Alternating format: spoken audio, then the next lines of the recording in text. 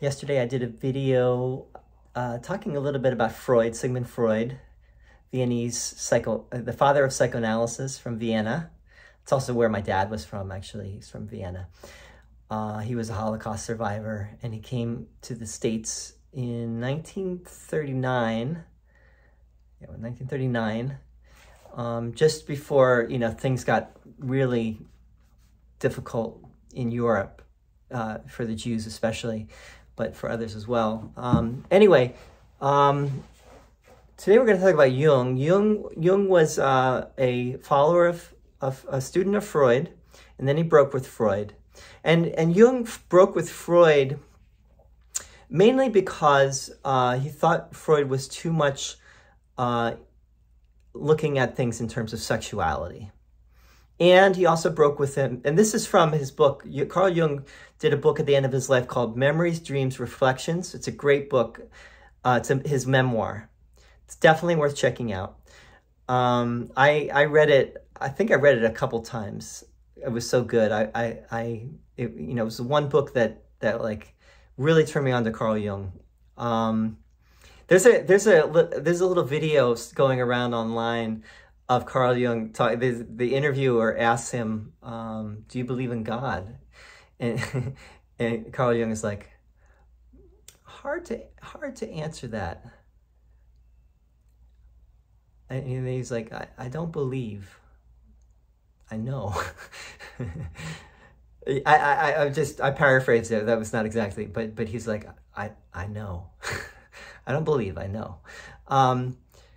Before we talk about, the other thing that Jung broke with Freud about was he thought that Freud was a little bit too opposed to mysticism and the paranormal. And Jung was definitely getting into that and exploring that.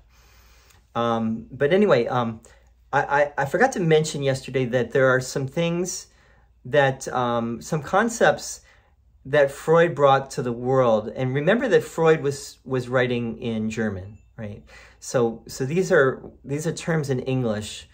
They aren't exact terms necessarily, obviously, because it's a different language, but these terms all show up in the course. So I'm going to read some of them right now. Anxiety, association and dissociation, defense mechanism, denial and repression, dream of convenience, ego, identification, manifest and latent content, motivation, projection. It's a big one in the course. Although Freud didn't necessarily mean it exactly the same way. Reaction formation, regression, resistance is a big one.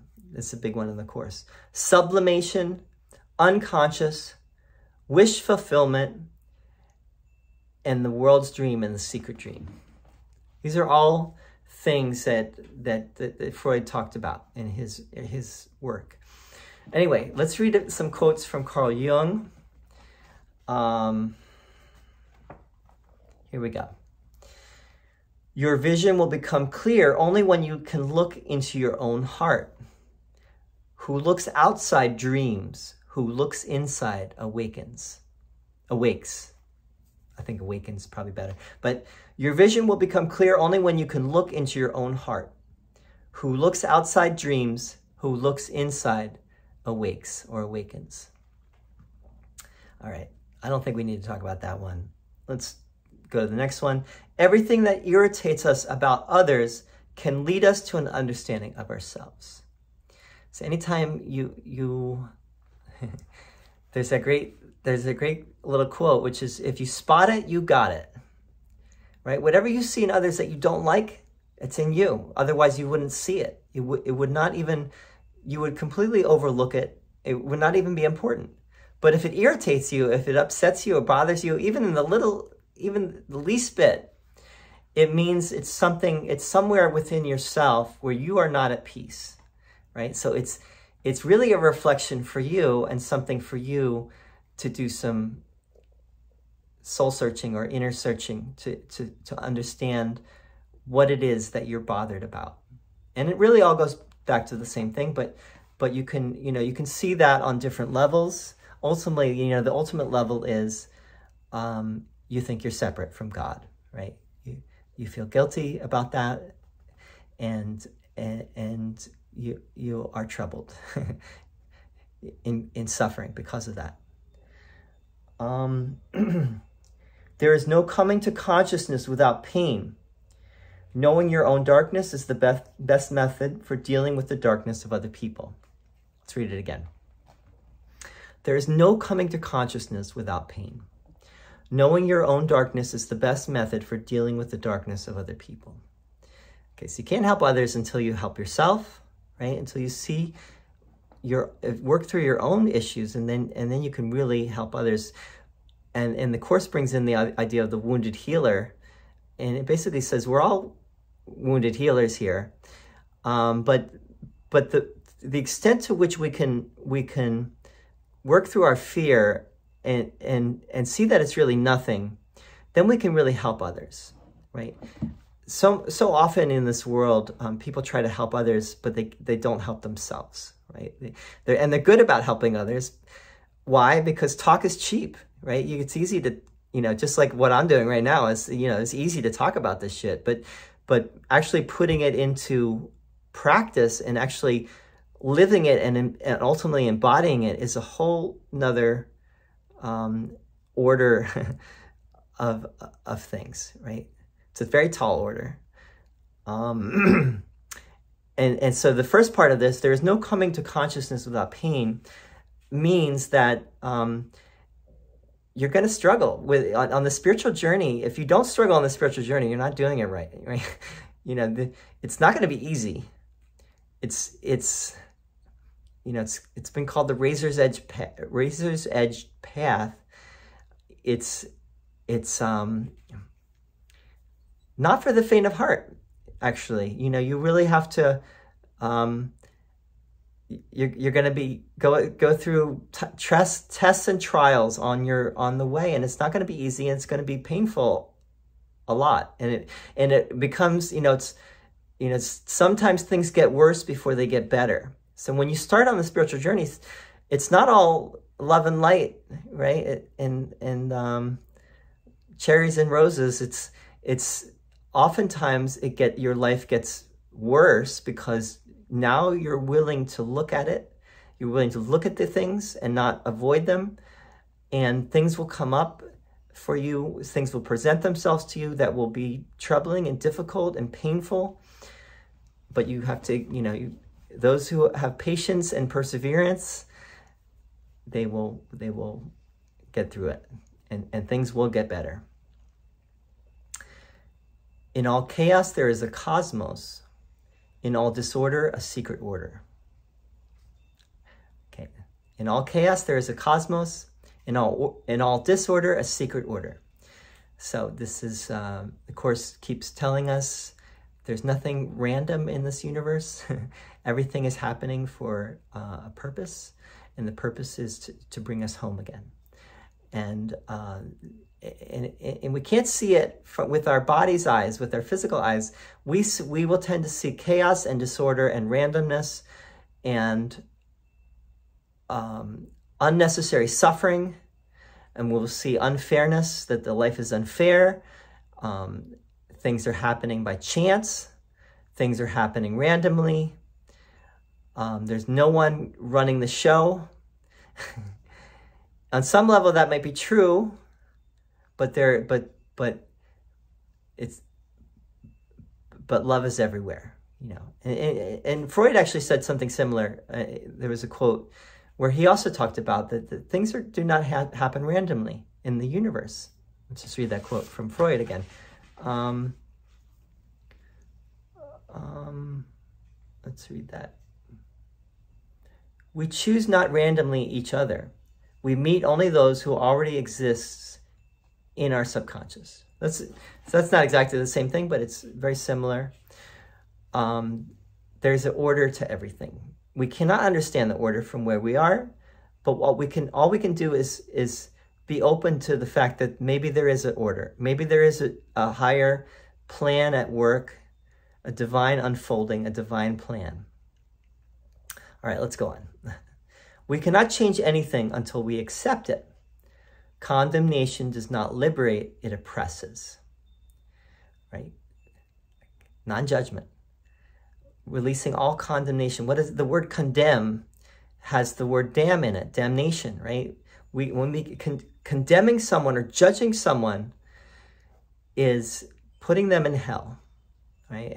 And why do we do that? Well, because we're already in hell, right? We only condemn because we have already put ourselves there, and that's the only way we would do that, because we feel so bad about that we need to now project it onto someone else, and so someone else becomes the one who's going to take the blame. They become the fall guy. They become the scapegoat. And then I don't have to deal with it, right? If it's their problem, then I don't have to look at that is there within me as well. And I can avoid it once again. So we have to learn to accept what we want to change. We first have to accept it. Then from the acceptance, there might come change. But first we have to be in a place of acceptance. And accepting everything, right? Accepting all of life and not excluding anything from that acceptance. Accept and accept, right? There's two words, accept and accept. There's no exception from your exception. When an inner situation is not made conscious, it appears outside as fate. When an inner situation is not made conscious, it appears outside as fate. This again is talking about there's no coincidences. There's nothing random. There's no luck or chance. It's just a matter of becoming aware of what's going on within yourself. If you become aware with what's going on within yourself, you will connect the dots. You will be able to connect all the dots, and you will see the order of things. Otherwise, it'll look random, it'll look coincidental, it'll look like things are happening by chance, by luck, by fate, by death, by some chaotic randomness that does not make any sense. So, all right, going on. Christianity really arose from the spirit of Gnosticism, but came into conflict with it later, because the Gnostics threatened to dissolve Christianity with their philosophical speculations. This is a fascinating one. I'm going to read it one more time. Christianity really arose from the spirit of Gnosticism, but came into conflict with it later, because the Gnostics threatened to dissolve Christianity with their philosophical speculations. All right, this is a very important one, and I'm just going to talk about some of the things. What were some of the philosophical speculations of the Gnostics? Well, the Gnostics, first of all, what is gnosis? Gnosis is knowledge. And we know that the Course in Miracles, is aiming at knowledge. It's saying we live in a world of duality, a world of perception, but God's reality is the realm of knowledge. How do we get to that realm of knowledge? Well, in a way, we get it, the realm of knowledge with a capital K. Well, how do we get to that capital K knowledge? By the way, the word know, K-N-O-W, has now in it, right? Also has no in it, but it has now. How do you get to the eternal now? How do you get to that eternal knowing? By knowledge, right? You need some wisdom to help you get there. And that's what A Course in Miracles is presenting, is presenting you a guide, a wisdom guide. It's not saying just have faith in Jesus and you will be saved, right? Just believe in Jesus and you will be saved. For some people, that might be that easy, actually, right? That they just, because some people are able to just have that simple faith. But most people are not. Most people are more complicated. So we need a path of knowledge, right? In India, it's called Jnana Yoga, J-N-A-N-A, and that's where the word gnosis comes from. It comes from the Sanskrit word jnana, gnosis, and we get our word know in English from that. So the Gnostics among other things, two of the things that they said was that God did not create the universe, the physical universe. That was not God's doing. That was some other, not the ultimate God, not the absolute God. God did not create the world. Something else did, right? That's one thing. The other thing that they said was, well, you can't achieve salvation, or maybe most people cannot achieve salvation except through knowledge. If you look at the Gospel of Thomas, for example, which is an apocryphal